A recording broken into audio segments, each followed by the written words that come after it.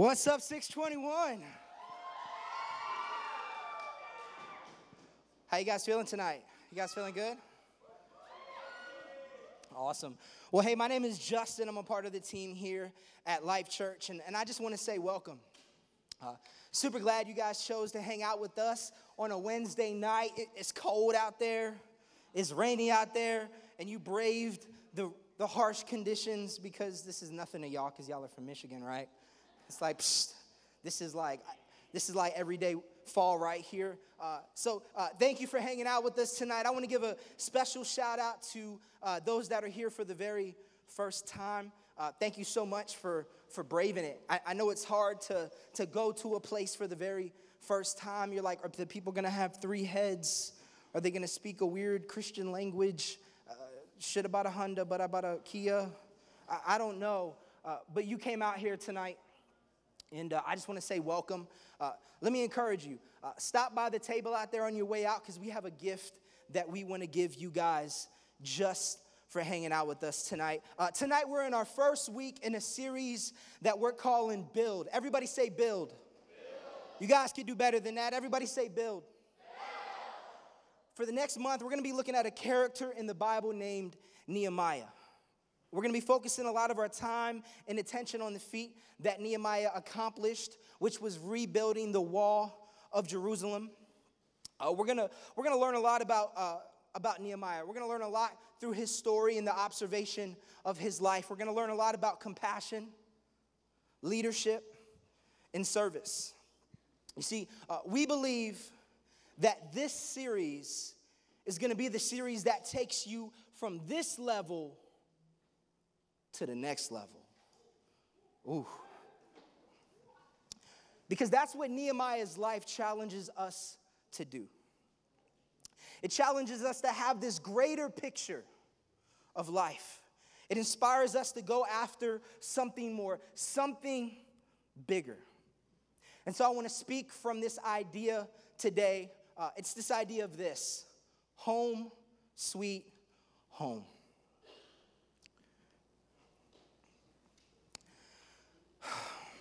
Make some noise if any of you guys were born and raised in Michigan.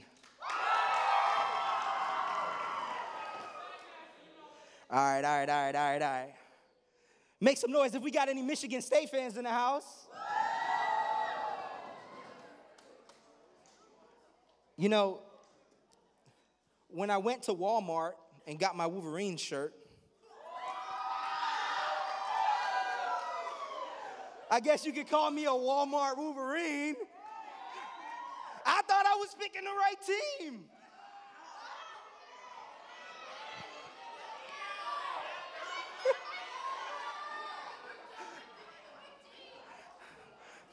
Clearly, I need to get myself some Penn State joggers. You know what I'm saying?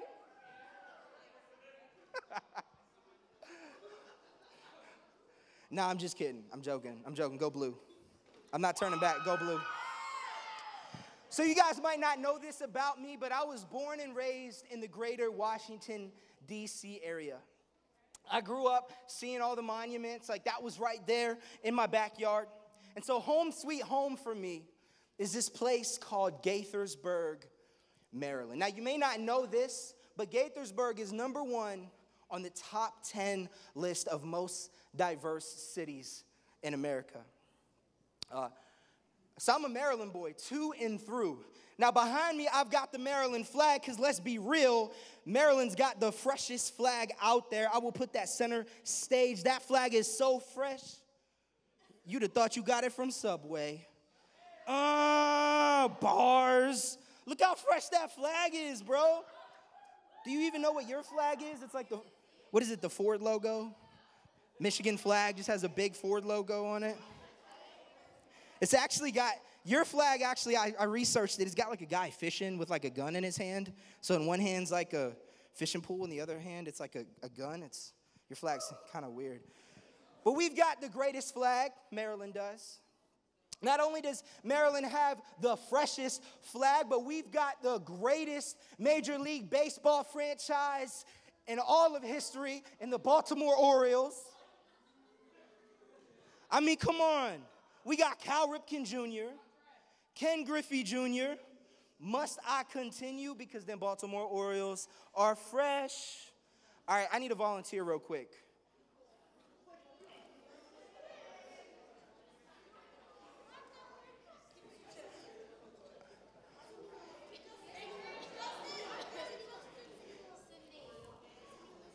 Right there. Come on.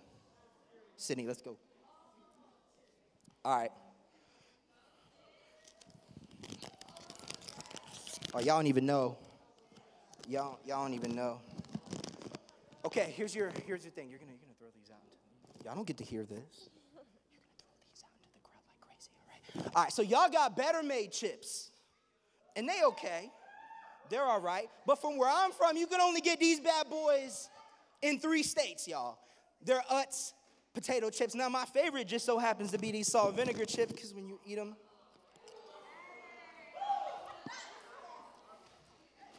that's an experience. Y'all want some? Yeah. I mean, I can't hear y'all. Y'all want some? Oh, snap. Oh, snap.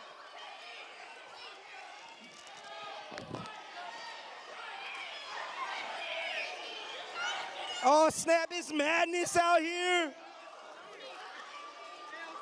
Woo! Woo! Woo! Yeah.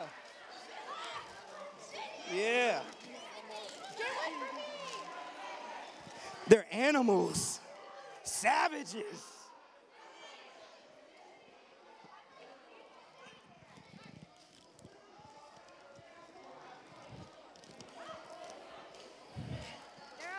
I'm going to save this one for later. Y'all can't have them all. Did you get one? Do you want one? Give it up for Sydney, y'all. Thanks, girl.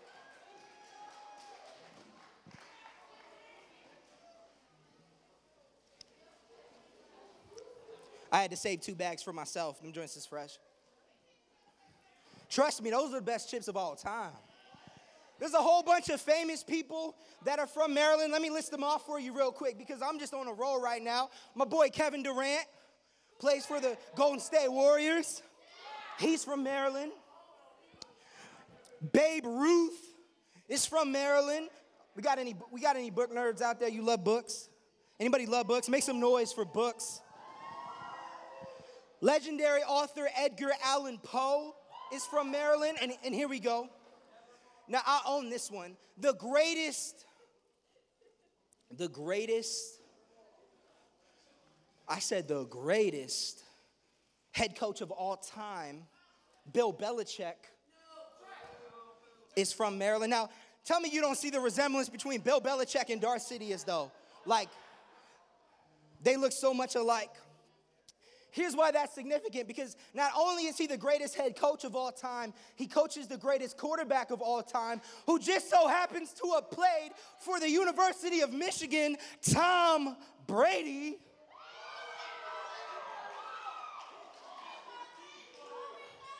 Whew. Boy got 5 Super Bowl rings. Nah, but for real though, I'm gonna tell you what I really love about Maryland, and then I'm actually gonna preach today. Here's what I love about Maryland. And it's that part of Maryland that I take with me everywhere we go. Maryland is super diverse. Because in Western Maryland, you've got mountains. Got some hillbillies out there. I got some family that live out there. In Central Maryland, you've got cornfields and big tractors. Southern Maryland is one of the most diverse pockets in the United States. And then Eastern Maryland has the beaches. All the fishermen. No matter where I end up, Maryland will always be home sweet home to me. I know. But what about you? Because one day someone's going to ask you where you grew up. They're going to ask you about where you're from. They're going to ask about your school. And maybe you love your town. Maybe you're like, it's the Disney World of all towns. It's the greatest place on earth. And you can't imagine ever living anywhere else. Maybe you love your town, but maybe you hate your town. And you're the only person that feels that way. I mean, you can picture your friends getting married, growing old, having like 15 kids each. What? No. Hold up. Time out. All without moving 2 miles away from their parents or their step-parents. And listen, there's nothing wrong with that. But you just know that when the time comes, you're going to be like, peace. I'm outro. I bet for many of you, you view your time here before you graduate as temporary. I'm just here. What really matters is what happens next when you leave this place. Most of you see town as nothing more than a launching pad for the life that you want to have later, in the real world. But let me ask you a question. Does where you live right now matter? Does it have any significance beyond how good your high school football team is? Does it have any significance beyond your math class, your science class? Does it really matter?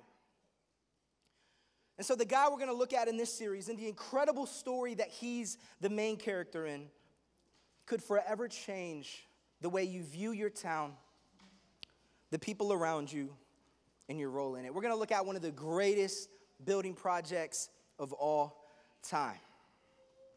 And it has the potential to alter your future if you lean in. His name is Nehemiah. And the story we're going to tell you about him is only scratching the surface. You see, Nehemiah has this great book with his name on it. But we're only going to be looking at the first few chapters. But before we get started, there's some things you need to know about Nehemiah. First thing is that he was Jewish. That's important because he doesn't live in the land that his people are from. That's the land that we call today Israel. And even though he'd never been to the place that his family was from, he felt a strong sense of connection and pull towards his homeland. See, to him, Jerusalem wasn't just the place where his family originated. It was a part of his identity. It was where he was from. Just so you have an idea of what Nehemiah was facing, let me give you some history. See, Israel had once been this powerful nation. But they made a series of bad decisions and they ended up getting conquered. The main city, Jerusalem, was destroyed, and the people who lived there, they were taken captive as slaves.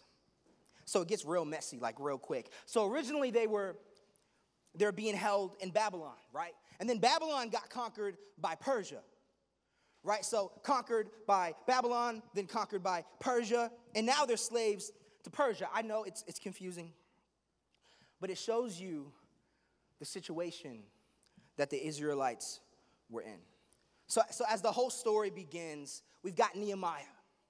And Nehemiah is a slave to the Persian king. Who remembers the movie 300? Anybody ever see that movie where he kicks the guy into the pit? This is Sparta. So the king of Persia was Artaxerxes, which is actually the son of the king that's in that movie. So that's crazy. But check it out. Nehemiah doesn't live in the land of his people, and he doesn't even live in the land of the people that conquered his people. And some of you, you might feel like that. You might feel like that where you are, you're only there by accident. Man, I'm where I am by accident. Maybe you live in the same town that you were born in, but you don't feel like you really fit in. Or maybe you were born somewhere else, somewhere that you loved. But then your parents got divorced, and now you're somewhere you don't really want to be. See, that's the position Nehemiah was in. He was living in a place that didn't feel like home. His family had this history in Jerusalem, and so he felt a tie to it because of his ethnicity and culture. He felt like Jerusalem, that's where his roots were. That's where he was from. So living in Babylon, Nehemiah has his job. Let me tell you about the job. Nehemiah was a cupbearer. He was a cupbearer to the Persian king. Let me tell you what that means. Basically, what would happen is Nehemiah would take wine to the king, but before giving it to the king, he would have to taste test it. Now, Nehemiah would drink the wine before the king would drink it to make sure that there wasn't poison in the wine. So that was Nehemiah's job. And by this time in history, it had been years since Nehemiah's people had been held captive. And so some of them, they begun to make their way back to their hometown. And one day Nehemiah is doing his job. His brother rolls up and he begins to bring him bad news from Jerusalem. Nehemiah chapter 1, verse 3. When you see the word in yellow, I want you guys to read it out loud, as loudly as you can. This is the bad news that the brother brings Nehemiah. He says this. They said to me, those who survived the exile and are back in the province are in great trouble and disgrace. The wall of Jerusalem is not bad. We could do it better. Let's try it again. The wall of Jerusalem is down, and its gates have been with fire. In other words, it's a total mess. The city wall is destroyed, which makes the city unsafe and vulnerable. See, a city without walls was a city unprotected. And that meant that everybody that lived inside of that city was defenseless. Anybody could come in the middle of the night. Even worse, everything had been burned. And it may have been a great city once upon a time, but it wasn't anymore. It was just a trash heap. The modern day equivalent would be a city that's been destroyed by a hurricane, but has received absolutely no relief. Over the past month and a half, we've had 3 areas in the United States just be rocked by hurricanes. Houston, South Florida, and even now Puerto Rico. My wife is from Puerto Rico. She's got family in Puerto Rico, and they're going through it right now.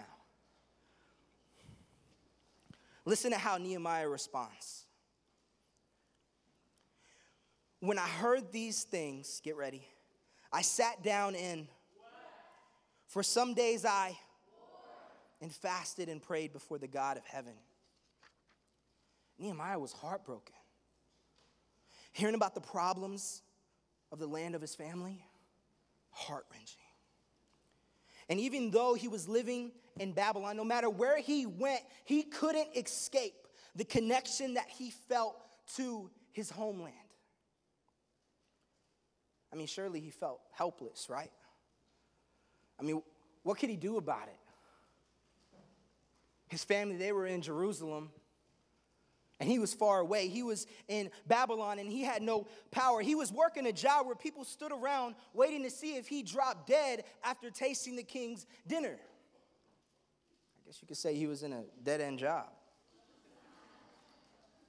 That's really bad.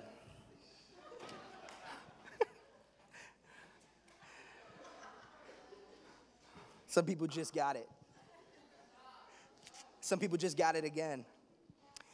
But in the next few verses, the Bible tells us how Nehemiah responds.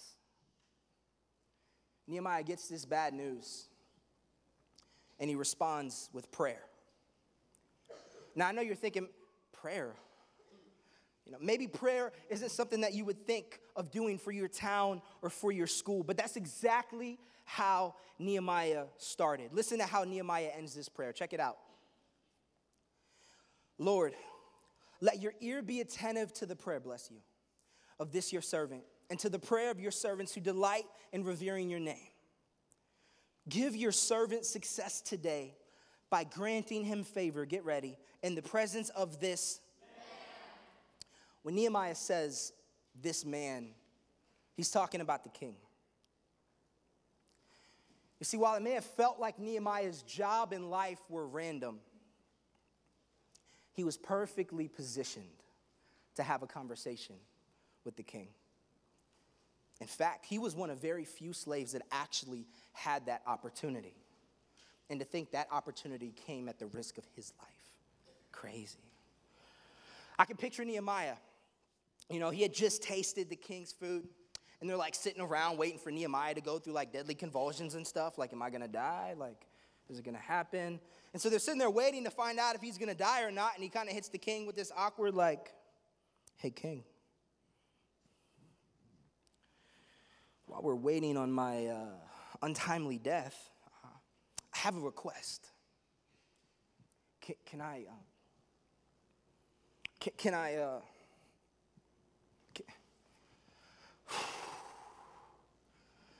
go back to Jerusalem? That was a gutsy move. You want to know why?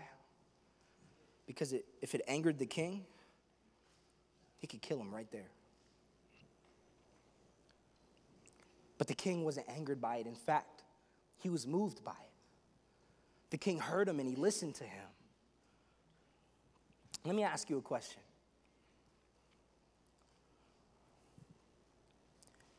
What would you do differently if you believed that God placed you in your town or school for a reason? What if you really believed it was a part of God's plan for you to be exactly where you are right now, in your town, in your family, on your sports team at school, in your math class? Would you see those places differently if you weren't there by accident? And even if you were only there temporarily, would it be different if you knew that your place is a part of his plan? Because it's true. Your place is a part of his plan. You see, that was what made Nehemiah a history maker. There wasn't anything glamorous about being stuck in Babylon or being the test dummy for the king's food. But Nehemiah knew that God had placed him where he was for a reason. And as he prayed for his town, it came to him. He knew what to do. And he used his position with the king as an opportunity to take the first steps toward the greatest building project ever. So one day you'll move on from your school. You might even move on from this town. But while you're still here, you have options. You could simply pass the days, just getting by, waiting for it to be over. But is that really how you want it to be? Do you really just want to spend your time just existing? Wouldn't it be incredible if one day you could look back and realize that you really did something that mattered? I didn't just work my way through school. I didn't just go with the flow. What if you did something that really, honestly, genuinely mattered? If so, then following what Nehemiah did would be a great place to start. And even if you don't care about church or God and you're not even into this thing, there's still a whole lot we can learn from this story. And maybe we could even walk away tonight liking our town, our city a little bit more. Everybody hold up a one and say one. Y'all can do better than that. Everybody say one. That's good. First thing I need you guys to do is care about your town. Believe it or not, caring is a choice. And you may not give 2 cents about your school, your town, or the people around it, but you have the ability to change that. You can decide to care. Think about it. What do you love about your school? What do you love about your town? What's not so great? The snow. If you knew God had you there for a purpose, what do you think he would want you to do? What or who do you think he would want you to pay attention to? Remember, your place is a part of his plan. Everybody hold up a 2 and say 2. Second thing you got to do is you got to pray for your town. Now, maybe this sounds crazy, but why not give it a try? Just for this week, let me challenge you this. Pray for your town. Pray for your school. Just this week. Just do it. Because when you pray, you might be surprised by how your feelings toward your town, toward your school change. And even if it feels accidental, know that you're not at your school, you're not in your town by accident. There is a purpose for you right where you are. Pray about what that purpose is. because your place is a part of his plan. You better hold up at 3 and say 3. The third thing you got to do is pay attention to who is around you. Look around. See, God placed you where you are for a purpose. And most likely that reason will include the people that are around you. Never overlook the importance of those people, because God will take you from here to there. God took me from Florida to Baltimore to Michigan, and he has surrounded me by incredible people. People that I could not get through this season of my life without. You have no idea how your life might intersect with somebody that you don't even know. And placing you near those people may just be a part of God's plan. Earlier last week, I put a post on Facebook. I asked a question. And I want to end with this. But that question was, what do you think of when I say the word mission trip? I got a whole lot of answers, and most of the answers involved international mission trips. Here's the thing. I know people that are called to missions. They're overseas right now, and they're working their tail off in places where the gospel is not even legal. I applaud those that have bravely answered the call to go overseas. But the truth is that not all of us are called to do that. Now, some of us may be called to experience a mission trip. When I was 18, I'll never forget. I got this opportunity to go to Kenya. In Kenya, we built a church in the slums of Kibera. It's the largest slums in the entire world. I still go back and look at the photo of me handing out Fruit Loops to all of these kids, and they're all surrounding me, and they're calling me Wazungu, which means Obama's white people. That's what they called us. They thought we were Obama's white people. It's funny. I still remember the name of the child that I met in the hospital. I remember the tears that I cried for him. I love missions. In fact, we're sending a mission team to an orphanage in Haiti called Ebenezer Glen. Come on. I'm so excited that I get to be a part of a church that has a global impact. Are you excited that you get to be a part of a church that does that?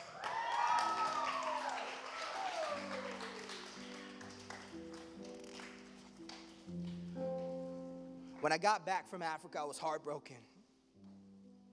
Thinking about it now, I am. And then I was talking to one of my mentors, and he convicted me, which means that you feel it's not this guilt, because guilt causes you to be frozen. It was conviction, which causes you to move. It causes you to act. He said, Justin, we live in Broward County. It's 93% unchurched. That means 93% of the people that live in Broward County have never been to a wedding. If you got to go to a wedding, a funeral, and go to church on Christmas and Easter, and you're considered church. And he said 93% of the people that live here have not even done that. He said, don't fly over one mission field to get to another. I get it. When we think missions, we think, and I'm going to tie it in a minute. You're going to get it. But when we think missions, we think overseas. It's so easy to fall in love with that. You want to know why? Because we don't live there. It's hard to love where you live, especially when you're sitting in that traffic on I-96. That traffic down on Ford Road, why are there so many people taking a left? I don't understand. But what would happen? What would happen if we fell in love with Canton? What would happen if we fell in love with Plymouth? What would happen if we fell in love with Metro Detroit? What would happen if Michigan became our mission? And instead of living our life to go on the next mission trip, to go on this next thing, what if we all just made the decision tonight to live our life on mission? To embrace our place and realize that our place is directly connected to our purpose. Our place is directly connected to his plan. as I shut this thing down tonight, I want to challenge all of you. Make Michigan your mission. There are thousands of students out there right now that don't know what it's like to have the freedom that comes with Jesus. And I believe, and we believe, that God wants to use all of you to introduce them to that. I love you guys. Pray for your conversations tonight. Think about why God has given you a specific amount of time here and not somewhere else. Let me pray for you guys.